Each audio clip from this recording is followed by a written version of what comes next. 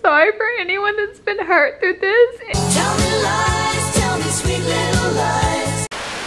You know, when you watch a specific YouTuber, you may follow all their social media, you may buy their completely ridiculous overpriced merch, you may even go to their meet and greets, you will bow down and kiss their shoes. They're basically God to you in a way. But one day that YouTuber comes under fire for doing something wrong. They're getting a lot of backlash now, they're getting death threats, they're getting mean tweets, everything. So you're probably thinking, you know, it's time to make an apology video or something along the lines. You see, when you make an apology video, it's your job as a YouTuber to not beat around the bush or blame murderers for killing someone. You know, it's like the person that I just killed, he just walked directly into my knife. He didn't really, like, I didn't stab him. I wasn't like, but he just like walked. I think he was like blind or something. So I'm really not being held accountable for this. So it's technically not my fault that I killed him. So it's like, how could I possibly take responsibility for my own actions? Like, the thought of that just makes me absolutely sick to my stomach. Say you're sorry and own it. But for some people, they just cannot do that. Can they? It's almost like they're having a conversation with their own ego. It's like, I can make an apology video, but I'll put 3 mid-roll ads and tell everyone how much of an amazing person I am.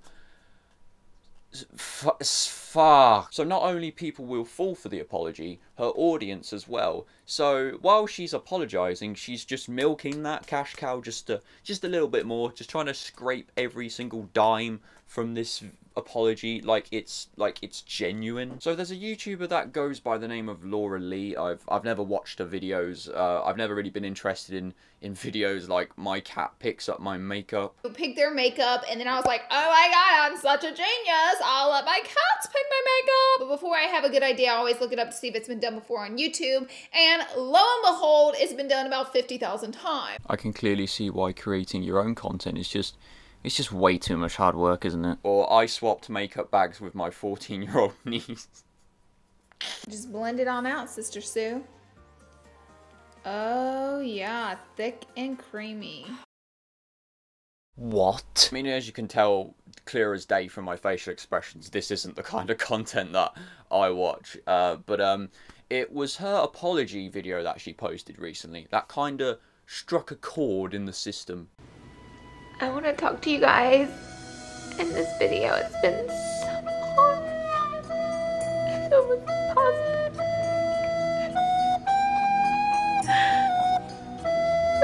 It's probably the hardest things I've ever done. Someone fetch the onions!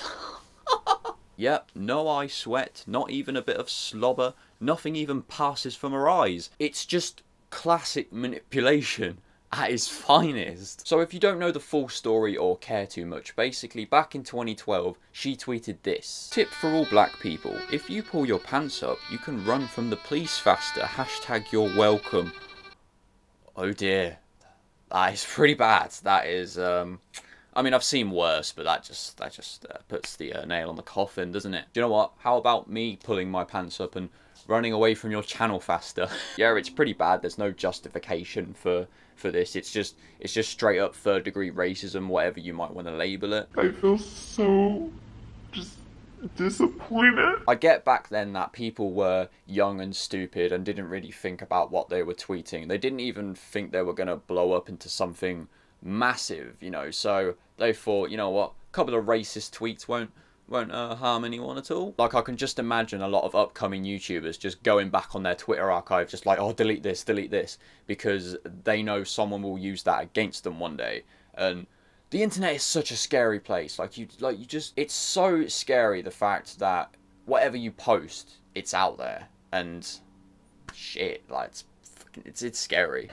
And whenever I see I disappointed you, it just breaks my heart into a million pieces. I'm so sorry for anyone that's been hurt through this. Tell me lies, tell me sweet little lies. Waiter, we would like some onions to table 2, please. We have a lady over here who is struggling to force out a single tear.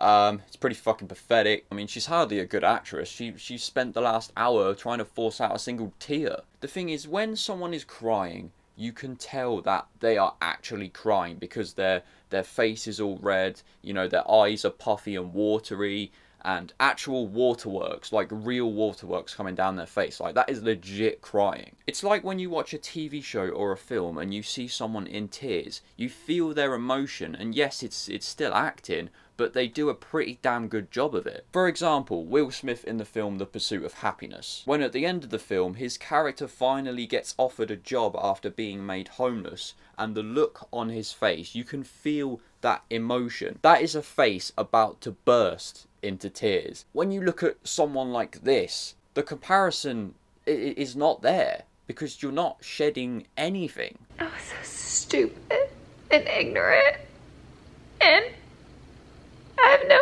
excuses here today. I'm not here to give you an excuse. I have no excuses. At a handful of Tri-State Krogers, they're putting the process of checking out in the hands of customers. Abby Roseberry does her weekly grocery shopping at the Alexandria Kroger. But before she puts an item into her cart, she uses the store's new handheld scanner. I use it every time I come. Why? It makes it a lot simpler. It's a new checkout system that lets you scan your item as you shop. I can scan things as I go, and then it's a quicker checkout. I don't have to wait in the line. Sounds like a dolphin mating for the first time. Like, see, the problem with this apology video is everyone sees right through it. Everyone sees that, okay, you are sorry, you want to put things right, and you regret the tweets. But you're doing it in such a manipulative way, and the audience, some of them are just coughing this up and thinking you're actually genuinely really crying in this video, when you're not. Like, at all. You've had one job in this video, and that is to apologise. And you've done such a half-assed job of it. Why is it not enough for a YouTuber that has millions of subscribers, a wealthy bank account, people on the payroll for you? I mean, you'll never have to work a normal job in your life. And yet you're acting as if, like, it's the worst thing in the world. Like, oh my god, my life has ended. Like, you're still gonna have that big house. You're still going to have that luxury car sitting outside. None of this really matters to you as long as your bank account is wealthy. Just stop the problematic crocodile tears act, because it's not working and everyone sees through that. How's it going? So yesterday I never even got a chance to wrap the video up, but I just wanted to say a huge thank you to everyone who has watched. I just have so much content on the horizon coming up. I've got the ideas, but filming them is the step up. So please just, you know, just bear with me. Stay tuned, because there's so much coming and I cannot wait to show you. So thank you very much for watching. Please turn on that subscribe bell so you will be notified whenever I make a video. So thank you very much for watching, and I will see you in the next video. Goodbye.